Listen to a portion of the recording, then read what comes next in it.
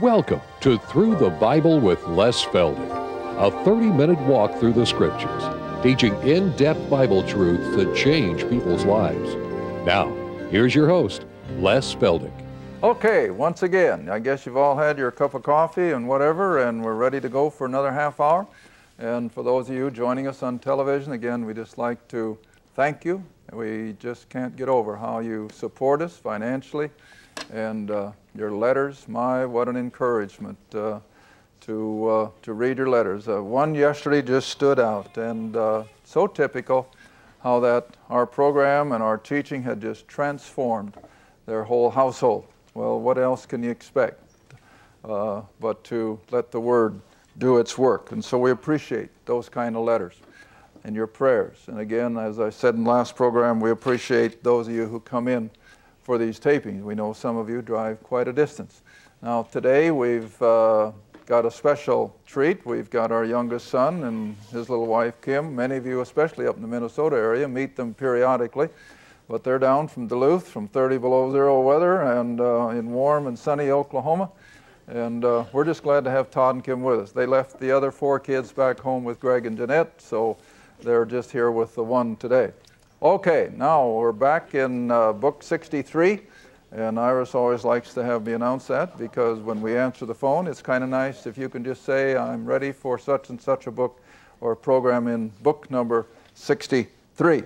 All right, now we're going to pick right up where we left off. I kind of digressed more than I intended to last program, and we only got 1 or 2 verses, so we're going to jump back in again at verse 8 of Isaiah 63. But I want to remind you, the whole half hour that we just spent was to show that God always keeps a remnant. Even in ancient Israel, the whole nation certainly were not obedient believers. The vast majority were anything but. And if you doubt me, go back and read your Old Testament. But in the midst of them, they still had that remnant of true believers, and so it is today. Just because the church is full and seemingly vibrant and is making a lot of headway numbers-wise, that doesn't mean that they're all believers. Because, I've given the illustration years back when we were in Genesis. I ordered a book from one of the Lutheran seminaries, and it was written by a Lutheran theologian, and it was just simply called The Flood. And I've never gotten over the analogy he drew.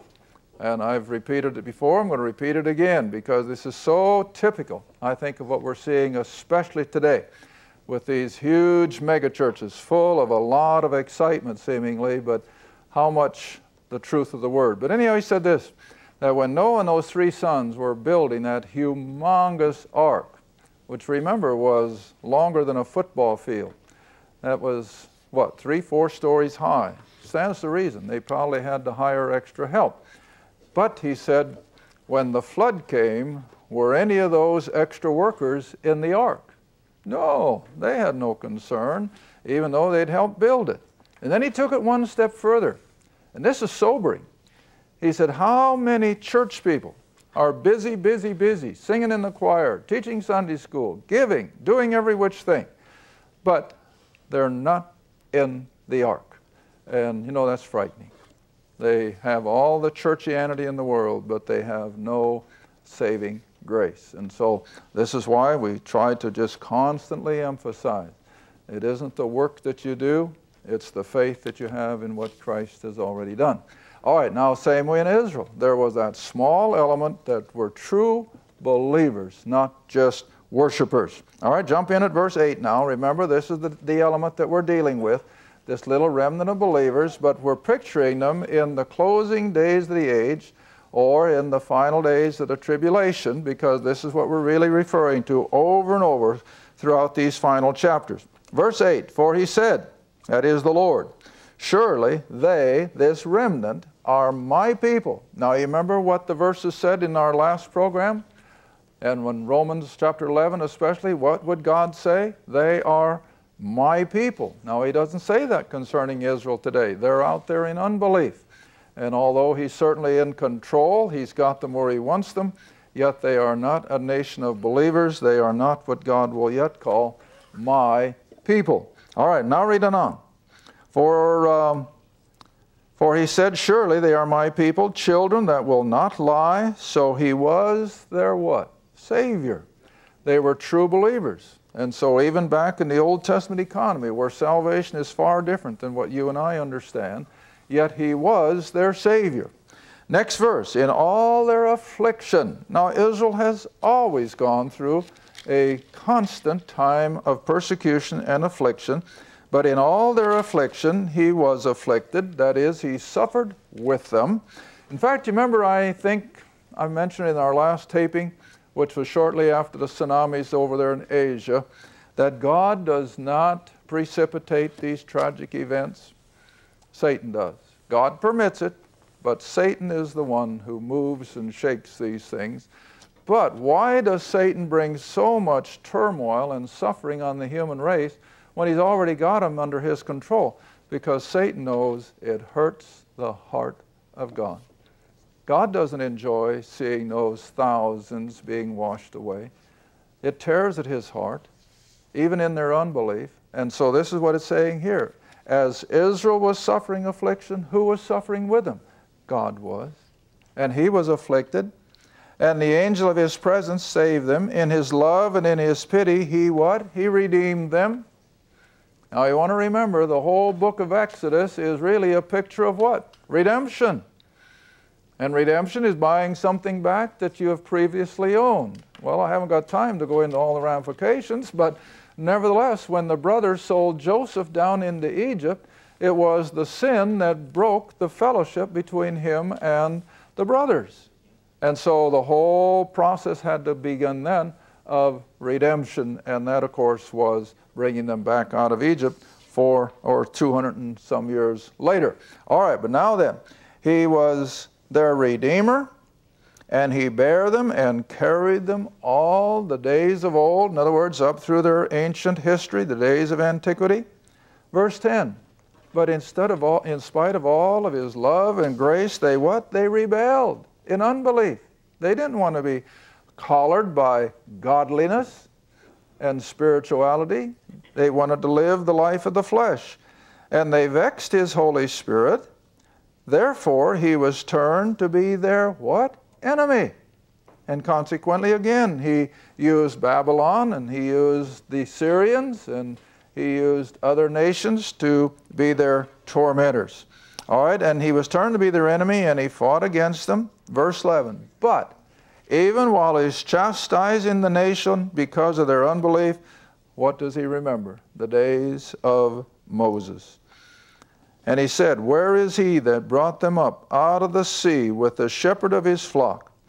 Where is he that put his Holy Spirit within him, that led them by the right hand of Moses with his glorious arm, dividing the water before them to make himself an everlasting name?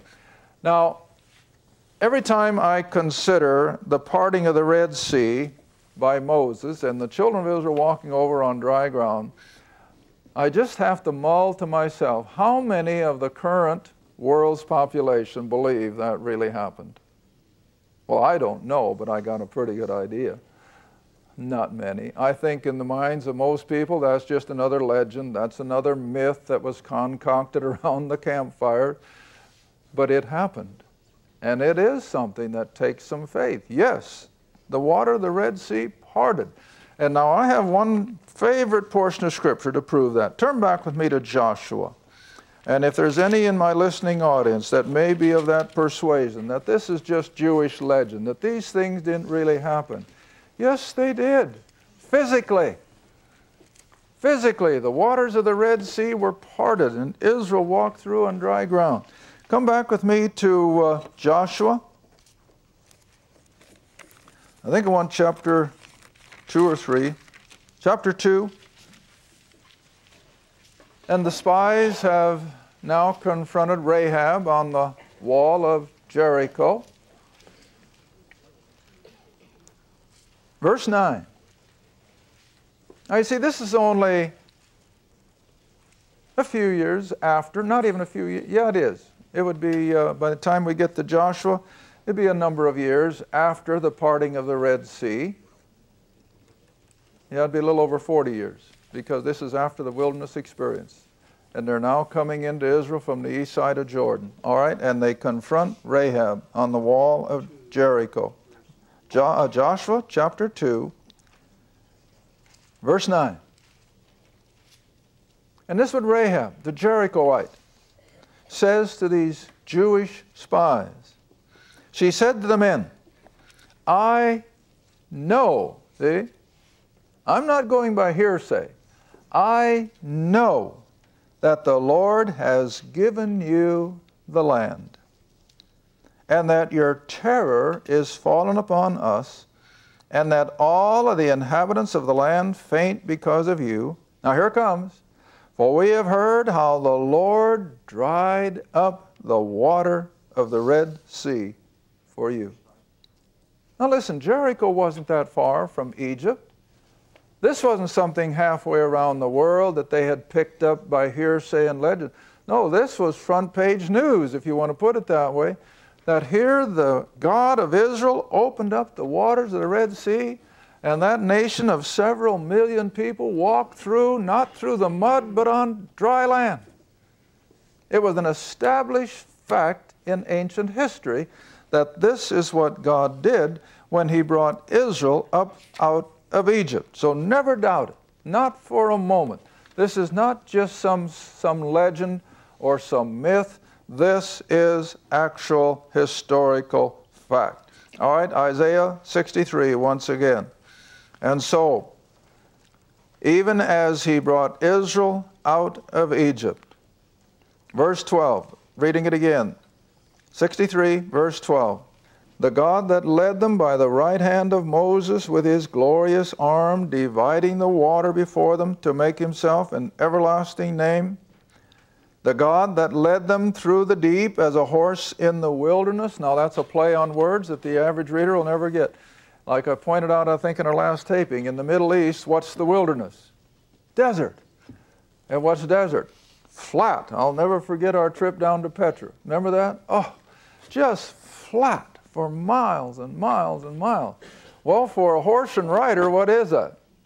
Hey, that's smooth going. That's smooth going compared to through the rocks and canyons of a mountainous area. So this is the picture now. The horseman in the wilderness of the Middle East is riding without fear of stumbling or rocks or whatever like that. And so, this is the God who led them as someone riding a horseback on a flat desert table. And then they would not stumble. But on the other hand, verse 14, we have another picture. In it is a beast who goes down to the valley. Now, why do beasts go down into the valleys of a terrain? What's down there? Water. See? And so these are the analogies you got to look for. God brought them out just like a horseman riding on the desert, but He took care of them like animals going down to the cool water of a mountain stream. All right? And then the Spirit of the Lord caused him to rest. So did you lead thy people to make thyself a glorious name. Now this is really a prayer, you see, on behalf of this small little remnant who recognize who the God of Israel really is. Now verse 15. Look down from heaven, and behold from the habitation of thy holiness and of thy glory. Where is thy zeal and thy strength, the sounding of thy innermost being and of thy mercies toward me? Are they restrained? Now verse 16. Here's an interesting statement again that the casual reader will just slip over. Doubtless thou art our Father. Now, did unbelieving Israel think that? Let me show you. Come back to John's Gospel. Now, I like to jump into the New Testament as often as I can because I don't want someone to accuse me of staying in the Old Testament. But come into John's Gospel. I think it's chapter 8.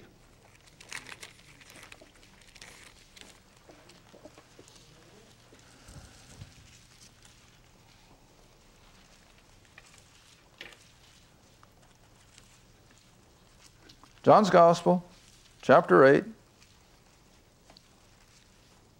Verse 39.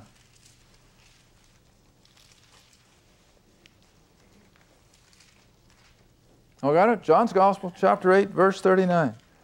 The Pharisees now are confronting Jesus. And they're ridiculing him. They're scorning him. And they answered and said, in verse 39, And they said unto him, Abraham is our father. See?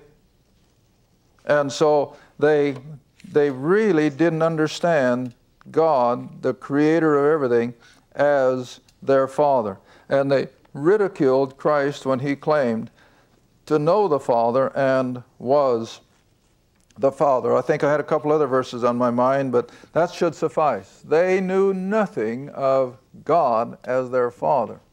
They recognized Abraham as their father, and they were religious on that basis, but to have God as their father, they knew nothing of it. All right, verse 16 again, back in Isaiah 63. So, the believing element can claim God as Father. Doubtless thou art our Father, though Abraham be ignorant of us, and Israel acknowledge us not. Now there again, what does that tell you? What did the rank and file of Israel, or how did the rank and file of Israel feel about the true believers? They detested them. They detested them. They're nothing but negatives. They're holding everything back. They're not progressive. Sound familiar? Yeah, it does. It's no different today. And so it's always been that the true believer was considered a stumbling block to progress, see? All right, reading on. But, O Lord, thou art our Father, our Redeemer. See, there's that word again, the one who purchased their salvation. Thy name is from everlasting. O Lord, why hast thou made us to err from thy ways and hardened our heart from thy fear? Return for thy servant's sake the tribes of thine inheritance. Now, you see, way back here, Isaiah is prophesying how the remnant at the end time that we looked at in the last half hour will be waiting for the return of Christ to establish his kingdom, and so they can pray, return, return. But did the unbelieving element want that? No, that's the last thing they wanted. In fact, this always brings up a question. Go back with me. I hope I don't get myself in trouble here. I probably should look up where I was in Psalms. But anyway, go back with me to Acts.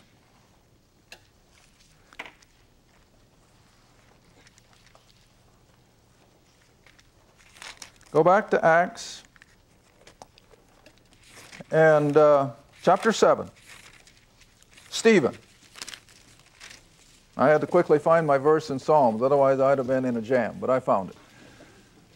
Stephen, chapter 7.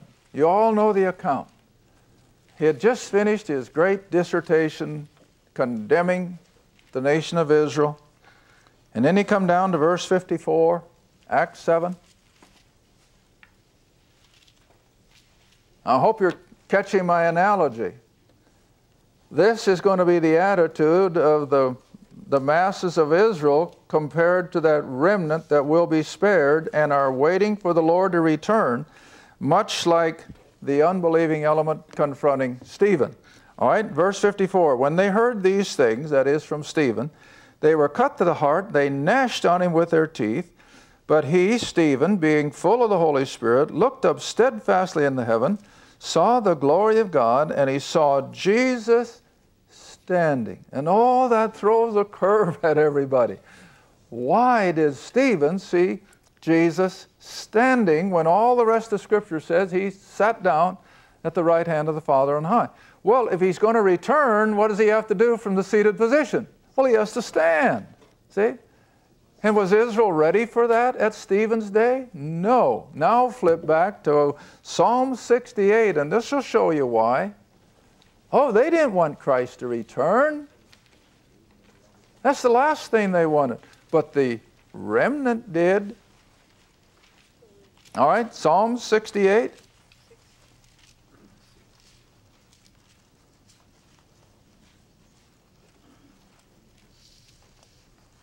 Got it? Psalm 68, verse 1.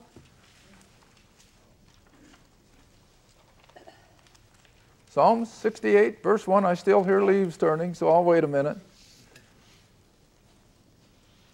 Psalms 68, verse 1. Look how plain language puts it. let God, what? Arise. Let his enemies be scattered. Why? Because when he stands from that seated position, he's going to come in judgment first before he brings in the blessings of the kingdom. And so let his enemies be scattered. Let him also that hate him flee from before him. Now, we showed that so graphically in our last set of 4 programs. When he returns, he's going to be as if stomping on the masses of humanity so that the blood is spattered on his raiment. And it was compared to what? The grapes in a grape vat. Remember? All of Scripture draws that analogy, that he's going to return in wrath against his enemies, but it'll be the greatest blessing on earth for the remnant of believing Israel who will be waiting for his coming. All right, just read through verse 2. As smoke is driven away, so drive them away. As wax melteth before the fire, so let the wicked melt or perish at the presence of God, that is his second coming. And then verse 3, but what about the righteous? They're going to be glad. Let the righteous be glad. Let them rejoice before God. Yea, let them exceedingly rejoice. Sing unto God, sing praises to his name. Extol him that rideth upon the heavens by his name Jehovah, and rejoice before him. Now that's the exuberance then of the remnant at the return of Christ. But the majority of Israel, no, they don't want him to return. They aren't ready for him. And so always remember these things, that the second coming will be wrath and vexation on the unbelieving world, but for that remnant of Israel, it's be the culmination of all the prophetic scriptures. All right, back to Isaiah. We got a couple minutes left. Isaiah 63 again.